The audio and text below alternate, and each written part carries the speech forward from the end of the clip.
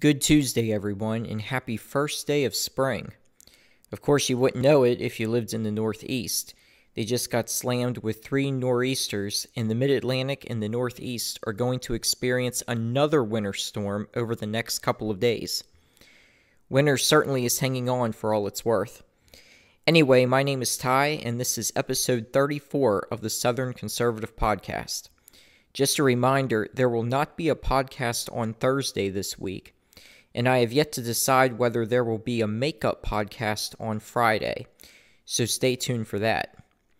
Yesterday, I summarized Andrew McCabe's recent firing and the lack of integrity this man has when it comes to the Hillary Clinton email investigation and Trump-Russia collusion.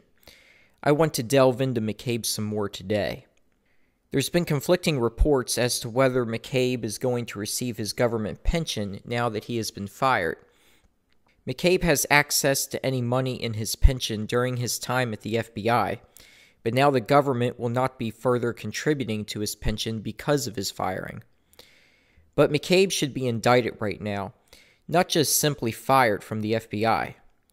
So McCabe was fired for making unauthorized disclosures to the media and for lying to investigators about those leaks.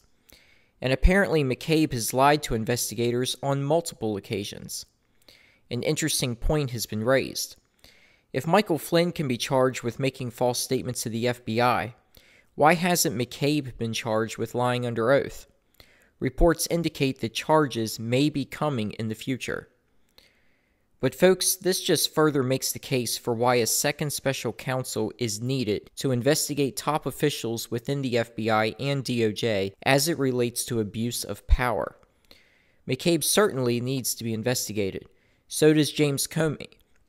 Who was the former director of the FBI and Andrew McCabe's boss.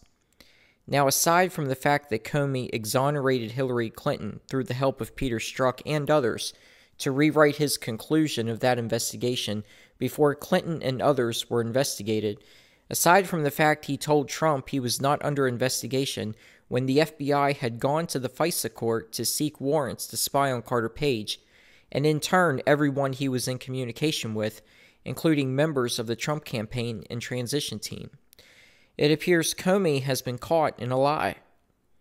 You see, Comey testified before the Senate Judiciary Committee in May 2017, and he was asked by Chairman Chuck Grassley, "Have you ever been an anonymous source in news reports about matters relating to the Trump investigation or the Clinton investigation?" And he responded, "Never." "Have you ever authorized someone else at the FBI to be an anonymous source in news reports about the Trump investigation or the Clinton investigation?" And he said no. So that's Comey's version. Now remember, Clinton was not only investigated for her emails, but the Clinton Foundation was being investigated by the FBI. And in fact, it is still being investigated by the FBI field office in Little Rock, Arkansas. Andrew McCabe, in a statement he put out after his finding, had this to say: "The OIG, that's Office of Inspector General, investigation has focused on information I chose to share with a reporter through my public affairs officer and the legal counselor. As deputy director, I was one of only a few people who had the authority to do that. It was not a secret. It took place over several days, and others, including the director, were aware of the interaction with the reporter." So McCabe is saying James Comey was aware of the interaction he was having with a reporter at the Wall Street Journal. Remember, this Wall Street Journal article was published in November 2016, 6 months before Comey's testimony before the Senate Judiciary Committee. So someone here has to be lying. It's either McCabe or it's Comey. So getting back to the point I was making about a second special counsel, the evidence is now overwhelming that top FBI and DOJ officials saw to it that Hillary Clinton not be indicted so she could continue to run for president. And we see a very well-coordinated effort between the FBI and DOJ officials, some of the same people involved in the Clinton investigation, to see to it that Trump not get elected and then to try to take down his presidency. and top officials in the intelligence community were involved in spreading the salacious dossier to the media and lawmakers in order to make the dossier a national sensation meant to bring down Donald Trump. John Brennan, the former CIA director, was all over Capitol Hill leaking the dossier information to lawmakers, including Harry Reid, who at the time was the top Democrat in the Senate. Then you have James Clapper, former director of national intelligence, who leaked the dossier to CNN. Every single one of these guys is supposed to be neutral and apolitical, and clearly they were biased. They favored Hillary Clinton despite her obvious illegal behavior concerning how she handled classified information, and they despised Donald Trump. But now that Trump is president and Republicans control the Congress, all of this is being investigated. But it needs to go further. We need a special counsel that can actually bring charges to those who committed crimes. And the crimes here are indeed numerous. What's more disturbing are recent tweets that have been made by some of these men. Let's first look at John Brennan, who recently tweeted in regards to President Trump, "When the full extent of your venality, moral turpitude, and political corruption becomes known, you will take your rightful place as a disgraced demagogue in the dustbin of history. You may scapegoat Andy McCabe, but you will not destroy America. America will triumph over you." What in the hell is that all about? First, why was Brennan spreading the dossier all over Capitol Hill to Democratic lawmakers? Where's his moral turpitude? And talk about political corruption. The dossier is absolutely filled with unverified information that turned out to be nothing more than Russian propaganda and lies fed to Christopher Steele by Russians. And even Steele suggested recently he's skeptical as to whether Trump had hookers urinate on a bed at a hotel in Moscow in 2013. And Andrew McCabe is not a scapegoat. The Office of Personal Responsibility within the DOJ clearly believed McCabe needed to be fired and made that recommendation to Jeff Sessions. Trump is not involved in this decision in any way.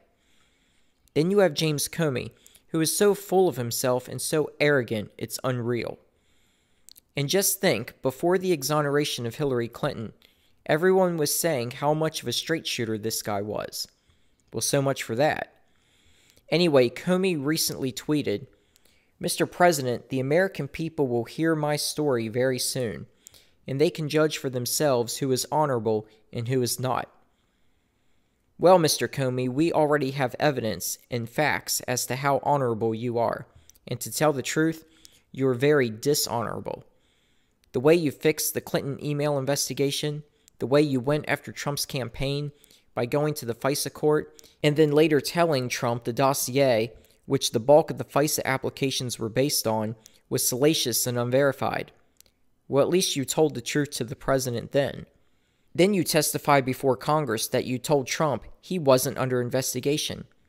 And you had memos of the president leaked to the New York Times after you gave them to a Columbia law professor. And apparently, according to McCabe, you knew he was disclosing information to the Wall Street Journal in 2016 after an investigation related to the Clinton Foundation. You tell me who's honorable and who's not. But Comey's going around the liberal media circuit touting his book. It's just incredible. Speaking of memos, apparently McCabe has memos on Trump. What are all these people doing with memos of the president? And why is McCabe giving these memos to Robert Mueller?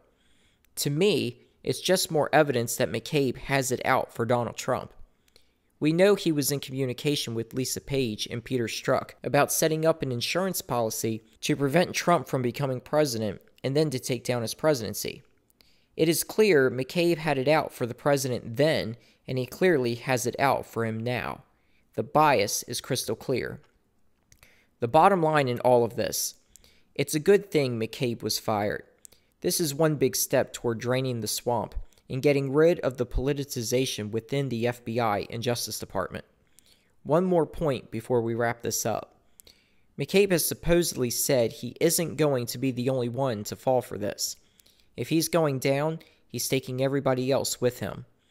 And that's the thing about being the first one to fall. You can rat out everyone else. It's possible this whole thing could unravel very quickly.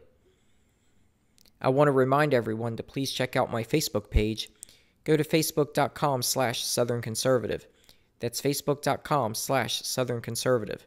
There you will find links to conservative news articles on stories you may not hear about in the mainstream media.